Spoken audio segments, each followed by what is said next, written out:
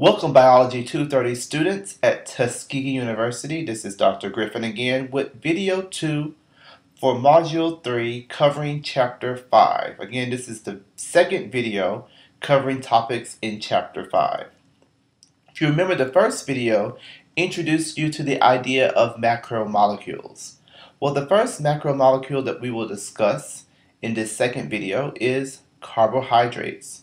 Carbohydrates are simply sugars. They're what you think of as when you think about sugar. Sugar in your honey bun, sugar that is present in your rice, etc.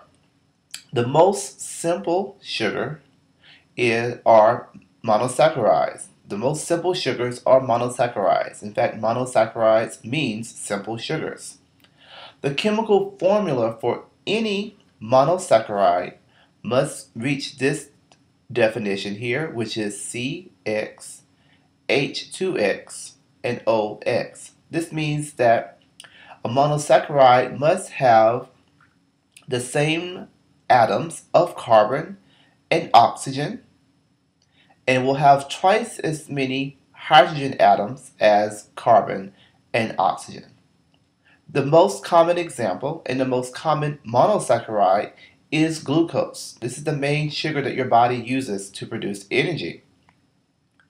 The chemical formula for glucose is C6H12O6. So it has 6 atoms of carbon, 6 atoms of oxygen, 12 atoms of hydrogen. And again, this is the base formula for any monosaccharide. Structural features of carbohydrates. What makes a carbohydrate a carbohydrate? Well, as the name may tell you, you're probably going to need some carbon and some hydrogen. And in fact, all carbohydrates must contain a carbonyl group. A carbonyl group, shown here in red, is a functional group that has this carbon double bonded to an oxygen atom.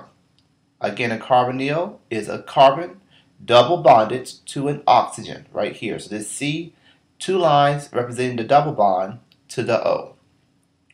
All carbohydrates must also contain multiple hydroxyl groups. Multiple meaning more than one, okay?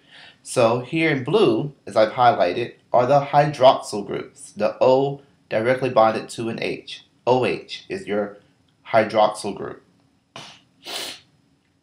So all carbohydrates must contain 2 structural features, the first being the carbonyl, the second being the hydroxyl group.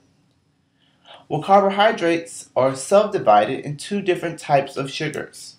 The first being an aldose sugar, and the second being a ketose or a ketone sugar.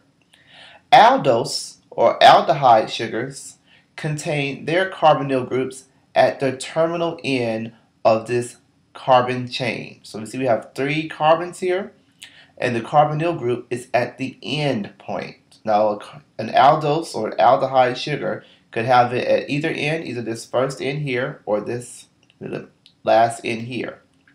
And this is just one example of glyceraldehyde, which is an aldose or an aldehyde sugar. The carbonyl again must be at the end for an aldose to be present. However, in a ketose or a ketone sugar, the carbonyl group is in the middle. And if you have lots of carbons present in your sugar, this could be any point, any carbon. But the carbonyl group must be in the middle and not at one of the terminal carbons. So you want to make sure you're able to really understand the difference between an aldose and a ketose. And it's simply kind of referring to, do you know an aldehyde versus a ketone?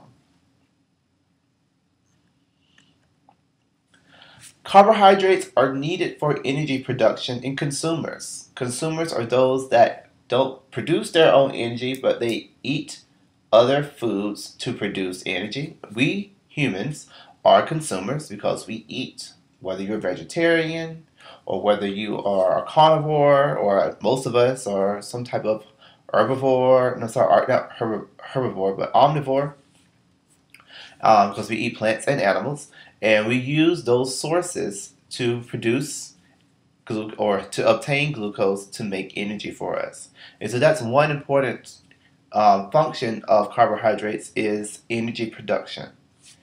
Carbohydrates also provide structure, such as the chitin, as well as the cellulose that makes up the structure of plants. And so that's another important function of carbohydrates. Well, this ends video 2, where the focus was on carbohydrates. For module 3, focusing on chapter 5. Please don't forget to view and learn from the next set of videos, and I look forward to seeing you both on campus and in class. This is Dr. Griffin at Tuskegee University.